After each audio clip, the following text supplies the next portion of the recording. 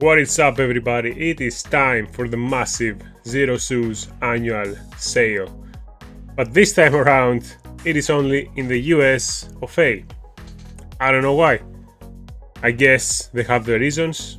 People say we might get a sale in the EU, but even if we do, it's probably gonna be like a BS sale. And I'm extremely disappointed. I get that they have the reasons, but at the same time, you're the second biggest barefoot company, and the EU website is not something you can just ignore. Of course, there's also the UK and stuff, but the whole region of EU, which is so central to so many barefoot companies and the barefoot culture, you're gonna just ignore us, okay? Whatever, either way, we're gonna make a video here, evaluate those discounts and see which models are worth buying for you, because there are so many models from Zero right now. Now, let's start off with the HFS 2. This shoe, everybody's talking bad about it, and I agree from what I've seen. I haven't had it, because I cannot just keep buying those shoes, unfortunately. Maybe if Zero sends me some, eventually we'll do some more reviews, but yeah, HFS 2. By the way, I'm gonna put affiliate links for the US site. I think I have those. But yeah, you know, if you want to help out the channel, you can use those. And the thing is, HFS 2, they're saying it's stiffer, they're saying it's more narrow, but at the same time it's $48, which is insane for a branded big company shoe. Of course, the site is not working again. There used to be a queue. Now, as you can see, it will not give me a price. It gives me a price range. Okay, here is the price down there right now.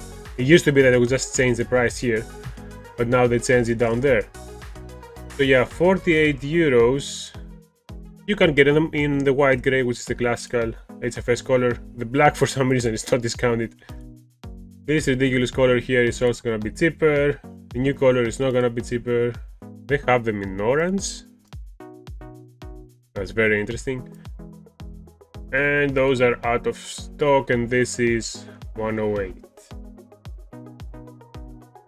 So yeah, in my opinion, that's a huge down step, whatever we're gonna call it, from the HFS 1. It's less flexible, which HFS was all about flexibility.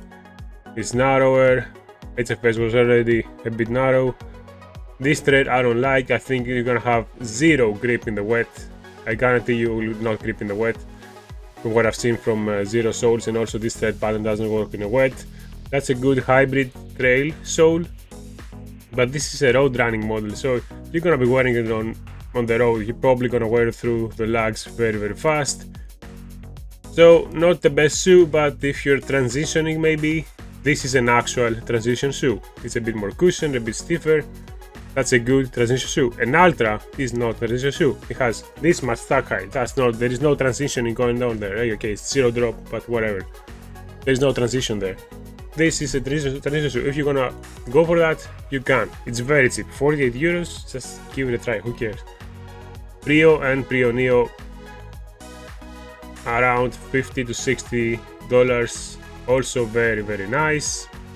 Of course, this is the classical model. It's a bit stiffer than the original HFS. I'm not sure how it compares to the HFS 2, but that's a tougher model. This is a good all-around shoe if you want something that will last a long time. And the Prio Neo actually looks good. They did the olive, but this is not the best looking olive.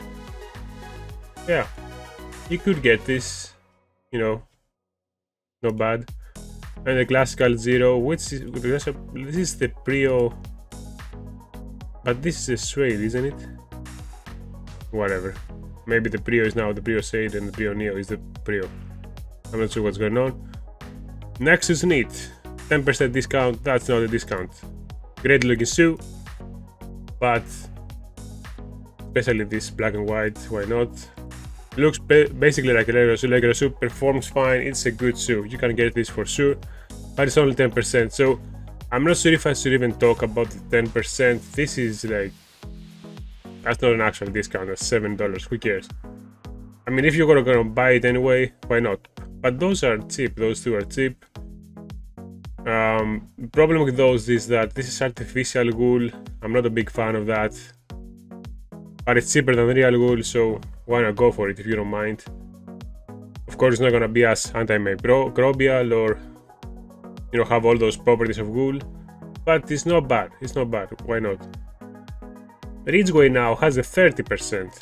That's a good thing, because that's an expensive shoe. If you can get this for under 100 euros, waterproof hiking boot, of course it's stiff, it's closer to the traditional hiking boot, but still it's a great model. So you absolutely go for the Ridgeway, and they also have this. Oh yeah, I love the olive. Nice. This one, the Fallen Rock, very nicely designed. Now of course you have the black, that looks like a Chinese shoe, and this, not bad, I guess, whatever. But the olive and this, I really like those. Moving on, you have the new Ridgeway Mesh Low, only 10%, so not really a discount, but it looks really good. It's gonna be a stiffer, nice mixed trail shoe. It looks good, very durable, most likely. So yeah, it's not a bad option at all. If you're transitioning, maybe that's a good deal for you. I don't actually believe in transition shoes. I don't see the reason to use them, but if you do like big mileage and stuff, or if you do big runs and stuff, then you will benefit from more supportive shoe if you have like specific goals that your feet cannot handle right now because you haven't transitioned yet. So for a very long hike, this is gonna be a good option. Then you have the Scrambler Low, which is a bit stiffer than the Mesa Trail, but it has the Michelin sole. I have heard that the Michelin sole doesn't grip on the wet, at least on pavement, but it should be good off-road. That's also, they have so many options, guys. So I guess the most lightweight trail shoe is the Mesa Trail, and then we got the Scrambler, and then we got the Ridgeway. So there's something for everybody. That's actually very important. And then you have, of course, the Mid, which is the Mid 2 though, which looks a lot better than the first version, especially in this desert color. Looks better. Everybody was saying for the first version that it was stiff. I think this is gonna be similar. That's a stiffer kind of boot for sure, but at least it's lightweight, right? And then you have the waterproof version, which only comes in black, again 10%. So, but the actual Scrambler Mid 2, 50%, and the Scrambler Low, 50%. Actually, just notice that is like less than $80 or around $85 for a full hiking shoe. Not bad. Of course, it's not the waterproof version, because the waterproof version is gonna be 170, which is very expensive for a Zero. 170. They're starting to push it. I don't think the quality is up there for such an expensive shoe, but if it works and it's waterproof, if it's waterproof for you, it has the Michelin sole, so it's a solid option. So yeah, why not, I guess. Speed Force 2. We don't get this glorious and gorgeous shoe. We don't get it in Europe. We don't get it at all. That's one of the flagship models. We don't get it at all. I don't know why. I have a thought which pisses me off, that maybe that's because the Speed Force 1 didn't sell well. But the Speed Force 1 looked horrible. Nobody's gonna buy a horrible looking shoe. Great shoe, but it looked horrible. This looks amazing. This looks perfect. That's a perfect. This is probably the best looking shoe, in my opinion, for my taste. Yeah, it looks a bit weird here, but it's just a great looking shoe. This is basically an HFS 1, isn't it? Looks just as light and flexible. Yeah. So I guess the closest to the HFS 1 right now is this, because HFS doesn't exist anymore. Yeah. 50% off, 56 euros. I'm not sure which color that is for, but holy. That is sweet. That is sweet. Let's see. So yeah, okay, you have the blue.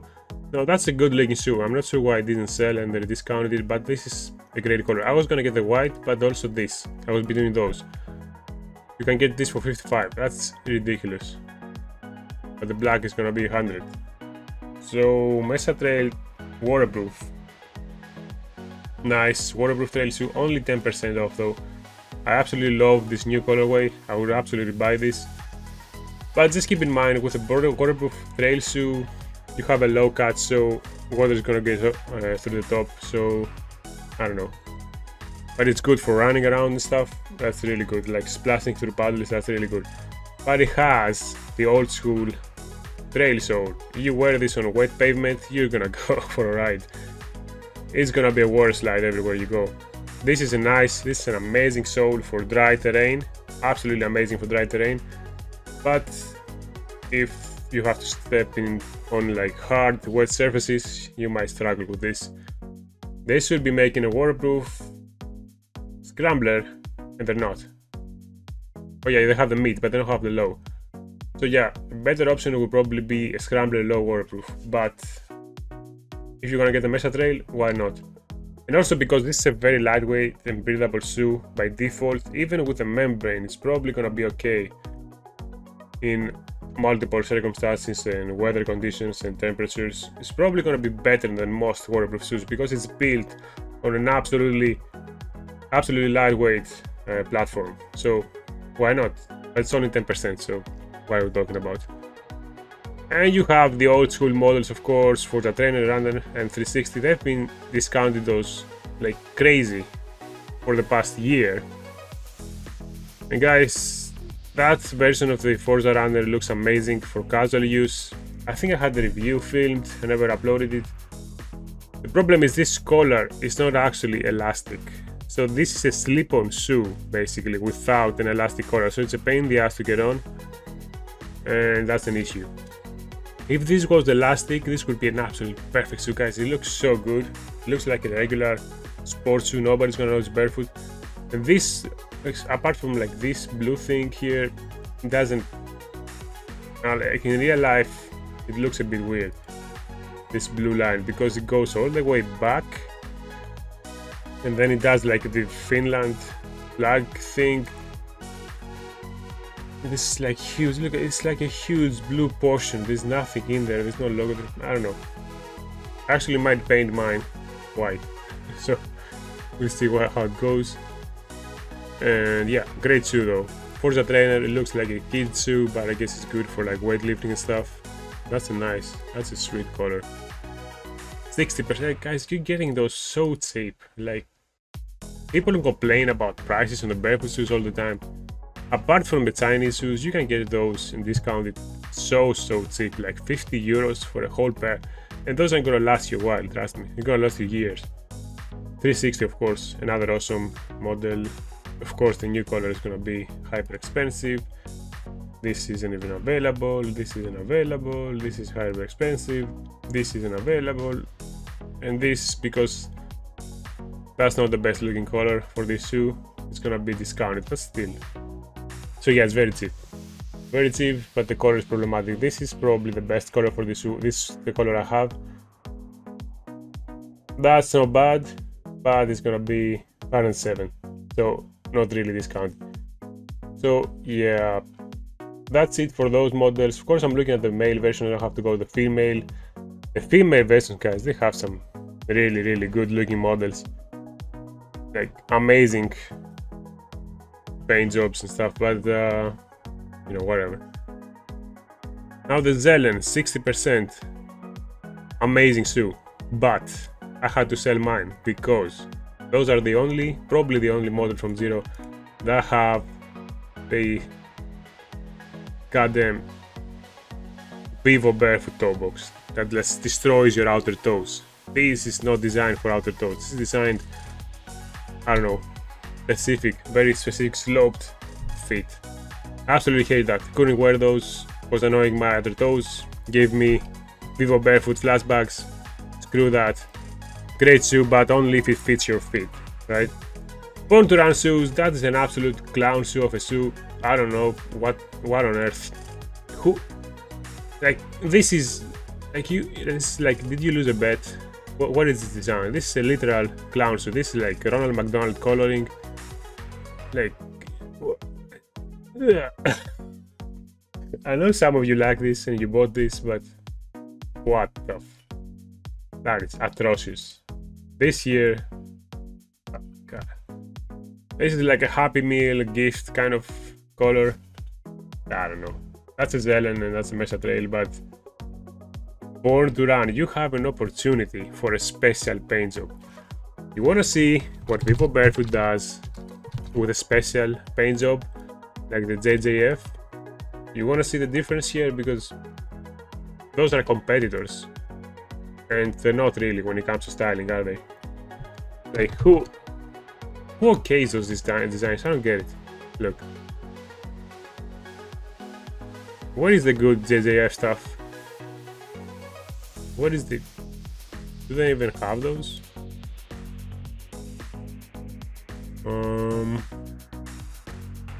Maybe they are done with JJFs. I haven't checked in a while. I cannot really wear barefoots because of the shapes. Whoa, look at this. Okay, maybe I can do some window shopping later, but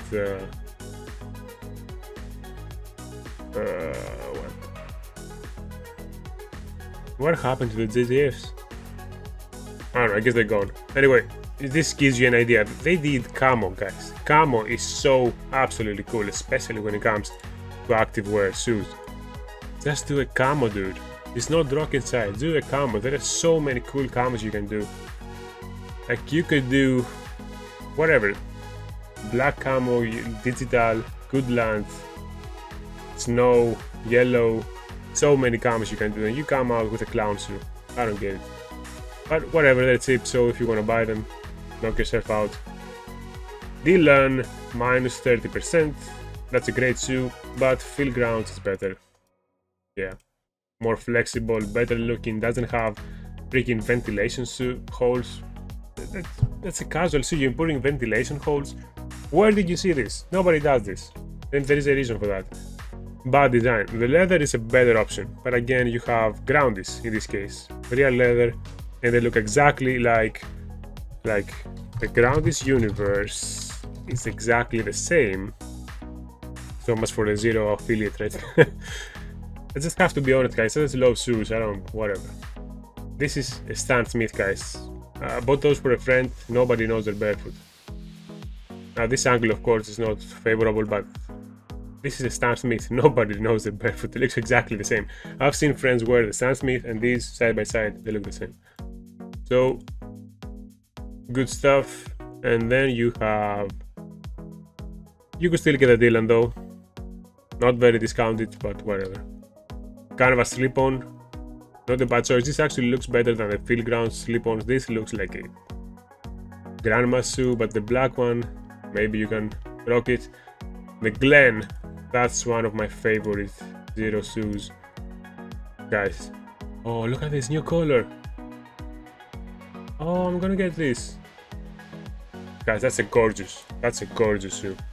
Like, up close, looks perfect casual shoe. Looks exactly the same like the regular shoes that you see, but it's barefoot. Absolutely real leather, absolute classic design. Absolutely get the Glen, but it's only 10%, so whatever. Sunrise, we don't get very nice colors, but it is what it is. Minus 60, minus 10. Oh, here's the price sheet. That's the same. Isn't it? Is this not the same? Oh, wait a minute. Why? How is this different than? God, it's lagging. Than this. This is the same shoe. This is not suede. It looks like, oh, maybe it's not, maybe it's plasticky.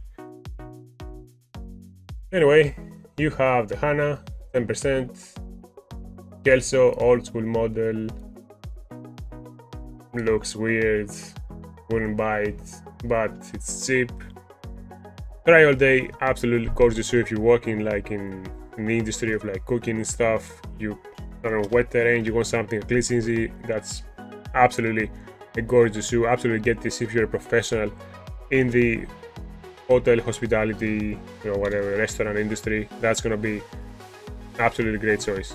Or maybe electrician, whatever, you know, wear the boots, whatever, you can wear those. Absolutely great shoe. And you have the Denver in suede. Is this suede? Or no, I think this is fabric. Again, great looking shoe, great looking casual shoe, boot, and the leather version. And you have the Ridgeway Chelsea. Absolutely love a Chelsea boot. So convenient for like putting in and out. This is absolute leather. Nice thread pattern. This is the Ridgeway thread pattern, I believe. Absolutely, that's a great option. This is a new shoe. Absolutely great option. I would get them, no questions asked. In black as well, but it's only 10%, so not the point of the video, I guess. But you have a 60% off on the Mesa Trail too. That is cheap. This is the best trail shoe of all time in my opinion. Absolutely lightweight, flexible, durable, nice outsole for gripping stuff. Not so much in the wet, but anything else it will do. Absolutely great shoe. 48 euros for some of the colorways. What a steal. I keep adding those. Oh, it's quick add. Okay. The Terraflex 2, basically free. $33. Whatever, despite them shoe. Doesn't really matter. $33? Seriously? Also a great trail shoe. Stiffer than this, but more hardcore. I think it has more aggressive lugs too. Let me look at the... Yeah, let's first of all, let's do the forest. Yeah, I think those are a bit more aggressive, but I'm not sure. But I think so. And then you go, the final page, probably we have sandals here. Some of them. Aqua Export. Now this is getting a bit long, so I'm gonna be back with the part 2. See you.